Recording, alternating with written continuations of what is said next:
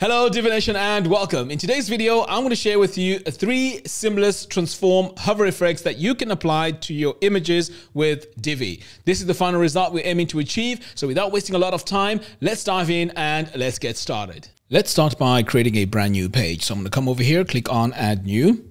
Next, we need to give a page a name. So I'm just going to call this effects. But of course, you can call this page whatever you want. And then I'm going to click on Use Divi Builder. Over here, we're going to build this from scratch. So I'm going to go ahead and select it and then close this for now. So the first thing we want to do is to add some margins and some padding to our section. So I'm going to come over here, click this gear icon to enter our section settings. Click on Design, Spacing. So let's start with adding our margin of 200 at the top. So it's going to be 200 pixels. I'm going to activate my chain so I can apply the same amount both to the top and the bottom. And then for the padding, we're going to make sure that we remove any spacing. So I'm going to add 0 pixels. Again, it's going to be to the top and the bottom. And that's it for now. So I'm going to go ahead and save. Next, I'm going to add some columns. So I'm going to click here on this plus button and we're going to go with 2 columns. Now it's time to add our background colors to our columns. So I'm just going to close this for now. We're going to come back and add our modules. So to add our column colors, I'm going to click here on this gear icon to enter my row settings. And then the color that we're going to add is going to go to my column 2 settings. So I'm going to click here on the second column, click on background, and then I'm going to add my color. So I'm going to paste my color in here. Now, if you want to use the exact same colors as I'm using throughout this tutorial, I will leave a link to that in the post below. Okay, so I've added my color. Now I'm just going to go back over here. The next stage is to make some adjustments to my row settings. So I'm going to come over here to design, sizing. So first of all, we want to adjust our gutter width. So we're going to set this to 1. So what this gutter width does is it just reduces the spacing between the columns. And then what we need to do here as well, we want to equalize column height. So I'm going to go ahead and activate that. Now over here on the width, let's make sure that this is set to 100%. And I'm just going to copy that because we also want to make sure that our maximum width is also set to 100%. Now let's head over to spacing. So here we need to adjust our custom padding. So I'm going to set it to 0, and this also applies both to the top and the bottom. Now let's add some padding to column 2. So to access column 2, I'm just going to come back over here to the content, and then we're going to click on this gear icon here and click on design. So all the settings I'm adding here are only for column 2, which is this one right here. So I'm going to click here on spacing, and for our top padding, we're going to set this to 10 VW, and we're also going to apply the same amount to the bottom as well. Now for the left and right padding, we're going to set this to 5 VW. So I'm just going to enter it in here and apply it both to the left and the right. Right, so now that we're done making our customizations to our columns, let's save. And save this one more time. And then over here, we want to add a text module. So I'm going to search for it and select it. And in here, we just want to add our title. So I'm just going to paste some dummy text here as my title. And I'm going to set it. I'm going to set this to heading 2. So I'm going to click on this drop down, choose heading 2. Now let's customize this heading. So I'm going to click here on design, heading text, click the heading 2 tab. And then over here, we want to change our default font here to Times New Roman. So I'm just going to search for that and select it. On the font weight, we're going to make sure that this is set to bold. We are going to also give this a text color. So I'm going to come over here on this eyedropper tool and paste my value here for my colors. And then finally, we need to set our size for our text. So by default, it's set to 26. We're going to set this to 3.5 VW. So the next stage is to add a divider. So I'm going to go ahead and save. And then I'm going to click on this plus button and search for divider. So I'm going to select it and making sure show divider is set to yes. The next stage is to change our divider color. So I'm going to click here on design, line, and I'm going to add my color in here. So I'm just going to replace this by pasting my color in here. Now let's also make further adjustments. So I'm just going to collapse that. And over here on sizing, it's set to 1 pixel. That's fine. But for our width, we want to make sure that this is set to about 20%. That way, the line does not go all the way across. And for the module alignment, we're going to align this to the left. And then for the height, we're going to set this to 0. Next, we're going to add some margins to this. So I'm going to come over here to spacing, and I'm going to set this to 1 VW, both to the top and the bottom. So pretty much we're done here. I'm going to save. Now it's time to add a text module. So I'm going to click this plus button and search for text, select my module, and then over here I'm just going to replace all this text with my dummy text like that. And I'm just going to make sure that I just have just 2 paragraphs like that. Okay, so now that I've set it this way, you can see here that my text is above this divider line. I need to change that. But before I do that, I just want to customize my text. So let's head over here to my design tab and change this default font to Open Sans. So I'm going to search for Open Sans, select it, and then over here on the size, we're going to set this to 0.7 VW. And then our alignment here, we're going to justify this. And then we also need to make some adjustments to our line height. So I'm going to set this to 1.5 VW. Next, we need to make some adjustments over here on the sizing tab. So over here, we're going to set our width to 60%. And then for the spacing, we're also going to add some margins, both to the top and the bottom. So I'm going to set it to 2 VW, activate my chain. And now we have a decent space above and below my paragraph. So I'm going to save this for now. And then I'm just going to rearrange my modules. I'm just going to drag this to the top. So it's right behind our heading here. Now we also need to add one more text module. I'm just going to click this plus button, search for it and select it. And here all the text we need to add just says read more. Now over here, we're going to add a link, but in my case, I'm just going to add a default dummy link. And then let's head over here to design and make some customizations as well. So I'm going to click here on text, and for our font, we're going to change it to Times New Roman. We're going to give this a color. So I'm going to click on the eyedropper tool and paste my color in here. And then I'm going to set my text size to 1.5 VW. Next, we need to also change our sizing on our width. So I'm going to come over here and this needs to be set to 48%. And then we also need to add our top and bottom padding. So I'm going to click here on spacing and set this to 1 VW, activate my chain. Now over here on the border, we're just going to add a border around our button or our text. So the border is going to be just a line below. So I'm going to go ahead and click on it. And the size here is going to be 1 pixel.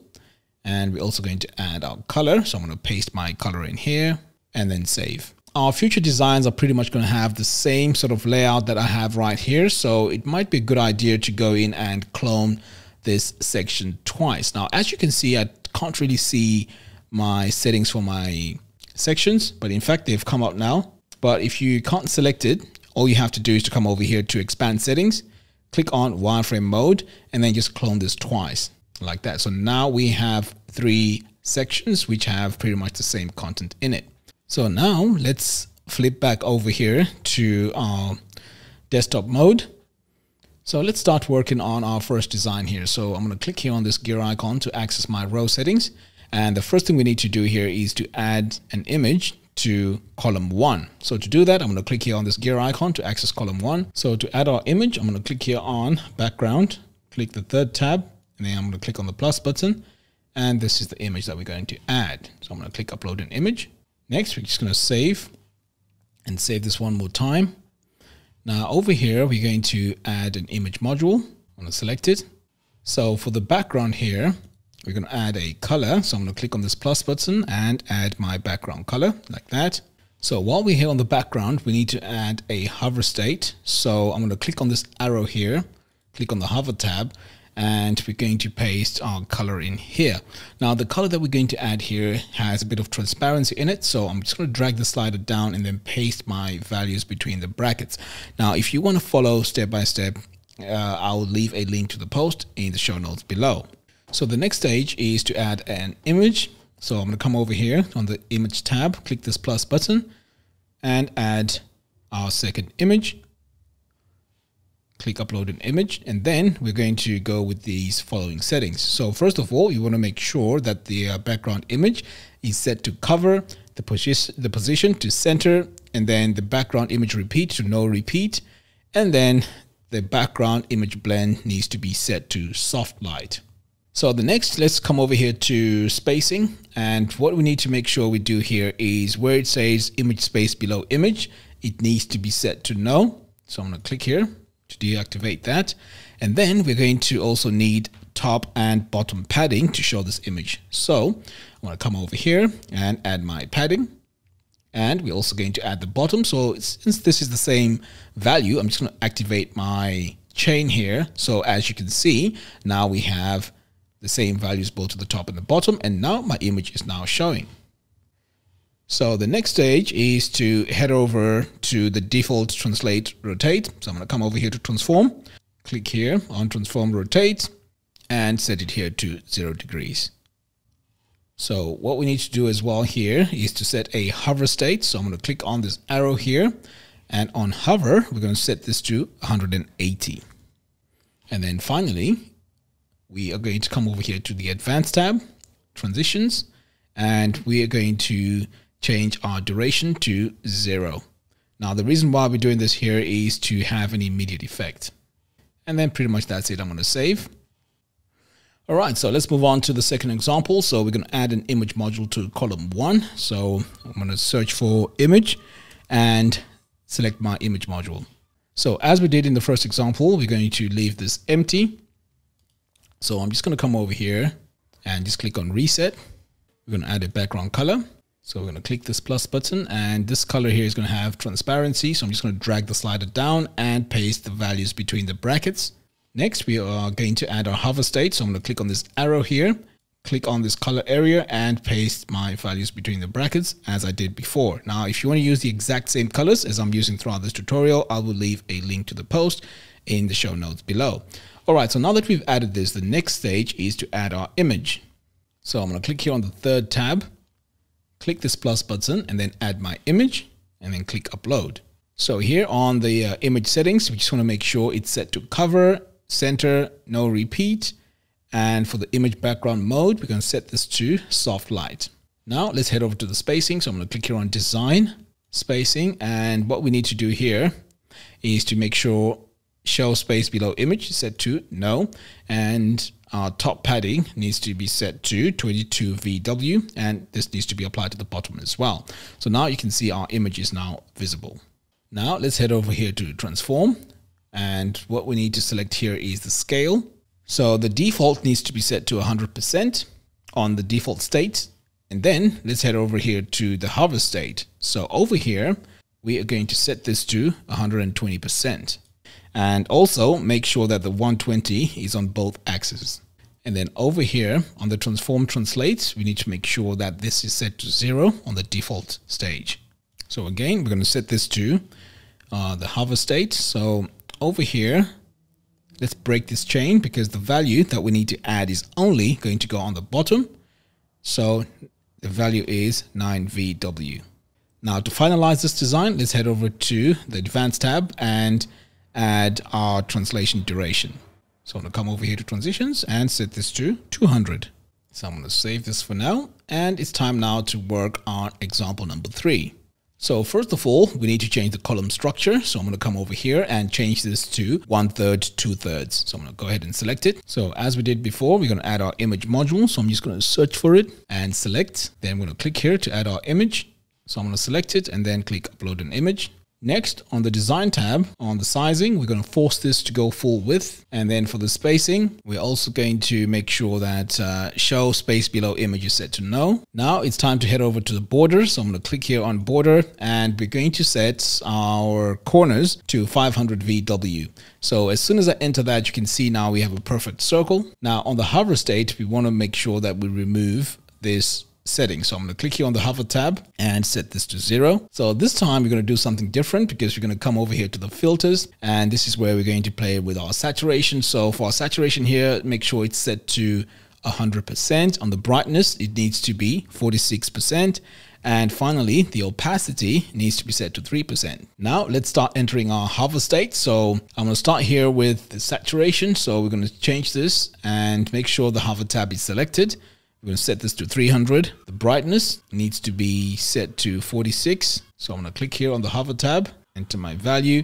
And then finally on the opacity, on the hover, it needs to be set to 100. Now let's head over to the transform. So the default here needs to be set to 68. And then on the hover state, we're going to set it to 130. And then over here on the transform translate, on the default, we're going to set it to 0. And then on the hover state, so we need to make sure that this is right. So on the default, it's 0, but on the hover states, on the right, we're going to set this to 1 VW. But in order for us to add different values, we need to make sure the chain is broken here. So I'm going to add 1 VW. And then on the bottom, we are going to add 8 VW.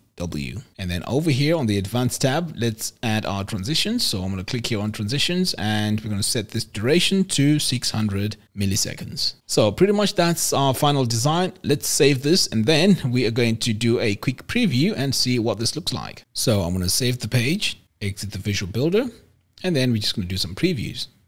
So let's see what happens when you hover. So now you can see this effect. It's pretty cool. Let's move on to the next one. And then let's move on to the final one. So there you have it. Thank you all for watching. If you like this video, please give me a thumbs up and do follow us on our social media platforms. By doing so, you'll be notified every time we release new tutorials. Until next time, thanks for watching and I'll see you in the next video.